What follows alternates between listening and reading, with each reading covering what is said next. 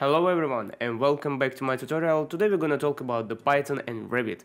This tutorial not for the professional in coding, this is tutorial mostly for the beginners, but the beginners who already know the syntaxes. Without the syntaxes, nothing to do in Revit, nothing to do in Python, so you should first start learning some beginning things in Python.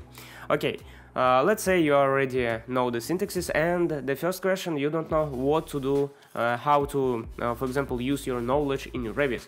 This is a tutorial for you. I will show you some ideas, I will show you some resources where you can find the really main thing, where you can use your knowledge and where you can improve your knowledge.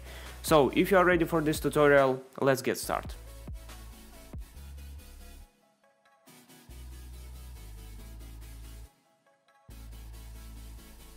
The first of what we are looking for any program when we want to learn it, the official documentation.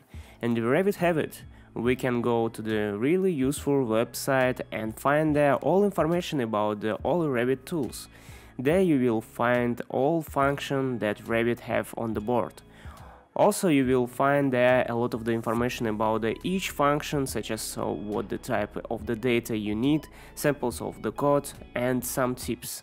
As you can see, we also have the different samples on different program languages. There you will find the Python, but you will find the logic of the function, methods and classes which is have in Revit.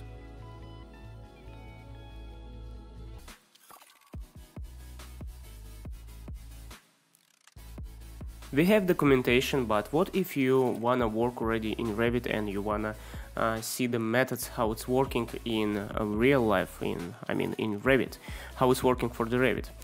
For this, we have really great tool. This is called the Lookup.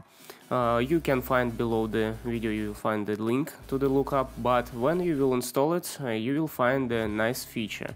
For example, I have here the roof. Let's say I will select the roof, and the roof have the area, as you can see it here. But as you understand, it's inside in Revit, it's not just area of the some element. We somehow should get this element, but how you understand which is type of the method you should take to get this area? For that one, we have the Lookup. So, I already installed it, I'm going to the add-ins and here the Lookup. I will just open it, I just want to show you this fast how it's working. And for example, I will check my current selection. It means I will take the roof and I want to see what's going on inside. Here we now get all information of this element. Not all information what we have here for the user. This all information not for user, this is for all information for the developer. And as you can see here, we have like ID of the element, is this true or false the object, and you will find here a lot of the information. But as I said, what if we want to get the area? As you can see, we cannot find the area here. But if you will go inside to the parameters, here you will go inside to the parameters, you also not will find the area here, but we will find the methods calling asValueString, and as you can see, here is our area, and as you can see it here. This small thing, but as you understand, it will really help you, because here you can just get the element, and by Lookup you really easily understand how the methods working with your model elements. So try it, and it really will help you when you wanna create your own code.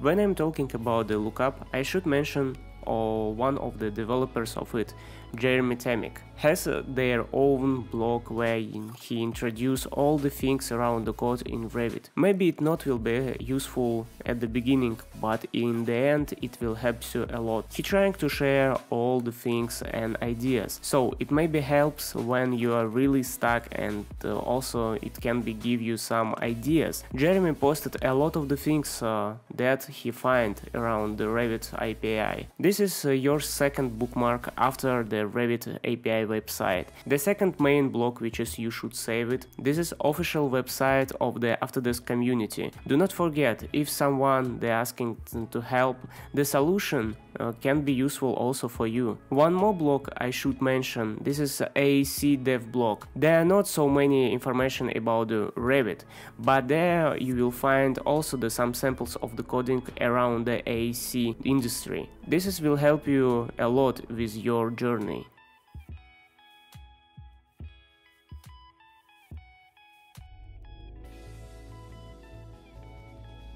When we are talking about the Python, the first thing, how to use the Python code in Revit. For that one you will find the pyRevit. You will find a lot of the around the internet how to install, tutorials how to install the pyRevit. Also I have my own tutorial about the pyRevit, so just go ahead, type the pyRevit in the YouTube and you will see how to install it. But I not will mention about the pyRevit right now. You just should know only the one thing. All this code is based on the Python. That's why it's calling the pyRevit, and that will help us a lot. The first thing what I wanna mention, for example, here we have a lot of different tools. For example, how to calculate, how to save, how to analyze. It can help when you're working with your own code, because first your questions, for example, how I can, for example, select element. And let's see, here we have, for example, pick, or we have some selection, and you wanna know how you should write the code to select some element. You need only the one thing. For example, here I have the isolate. To isolate element I need select it. For example, we just hold the Alt key and click on the left mouse button and you will go directly inside to the pyRevit. And you can find here you can find here the script of the isolation. And if you will open the script, I will open the script, right click, I have for that one Notepad++, and what we have here, as you can see, we have the Python code. If you are learning the Python, if you want to understand how it works, this is a great sample how you should, for example, the write code and, for example, how to select element. As you can see here, if selected blah blah blah, and you can see it here. So this will be nice for you, because by this way you will learn by practice. You have really great tools which cover all your ideas. Start from the small ideas, but if it's not enough, let's say this is not enough, you can go to the pyRevit, you can go after that to the extensions, and you can download some free extensions. The extensions, like the code from the other people. And as you can see here, we have a lot of different extensions. You can install it. I already have it. For example, pyRevit Plus, we have, like, as you can see here, some more extensions, and you can do also the same thing. For example, select mirror doors. As I said before, you wanna select some elements and you wanna learn how. Here another example. Just hold again Alt key and select left bottom mouse, and again the new folder will be open, as you can see, and right click again on this code and you can go inside. As you can see, this is code really small, and you will see how you can select the elements. Really simple. So this is, I think, already for the advanced user who already know how to work in Python, but they don't know still how their knowledge to put inside to the Revit. pyRevit, this is your solution.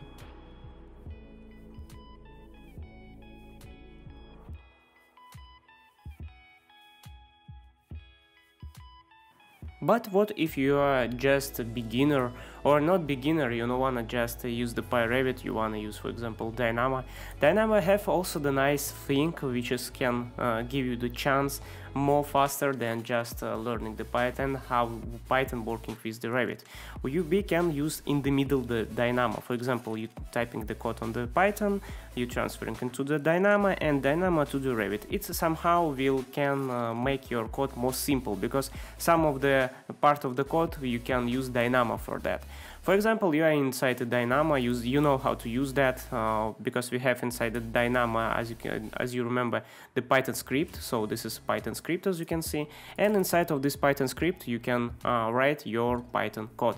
This is not a big problem, but again, where we can get the samples and we can use the add-ins. I not will introduce how to install the packages. You just go to the insert and select the packages, and you can find a lot of the packages here. But believe me, all the packages what I have it right now, will be like more than enough to learn how it's working. For example, I will use the clockwork, I will use the math, and I used some of the formulas, angle for example, and I will put it here. I wanna use this code. And as you can see, inside of this node we have a lot of the things. I will double click on that, and as you can see, we have here the input information, some simple the code. This is not a Python, but simple the code. Inside we have the scope if. If you will go there, we have a lot of the if. But this is not that. It's not all. We have also the Python code. If you will write like this, Python, you will find here a lot of the clockworks nodes based on the Python. We can go inside. You will see how the Python working inside of this code. So you already have all the tools. You just need go inside of that. You just need understand how it's working.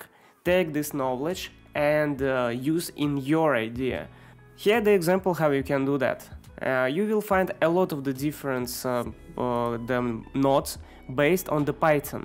Just use it, open it, learn it, and try to recreate or create your own Python code. Try your code without any other things. So this is much simple because you only need to understand how select the element, because you can making like a part of this based on Dynamo, part of this based on the Python script. This is really great solution.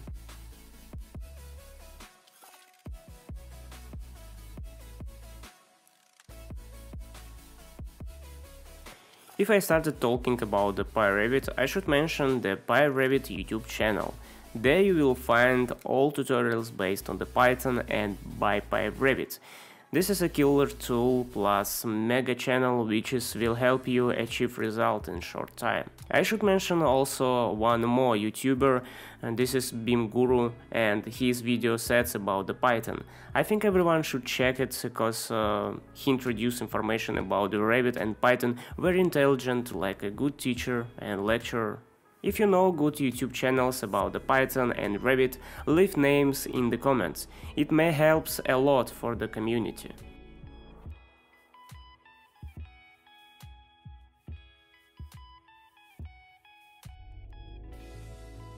And the last thing, this is a community. If you are stuck in code and you don't know what to do, Stack Overflow will help you a lot. There is not only about the Python or Revit, there is all IT community.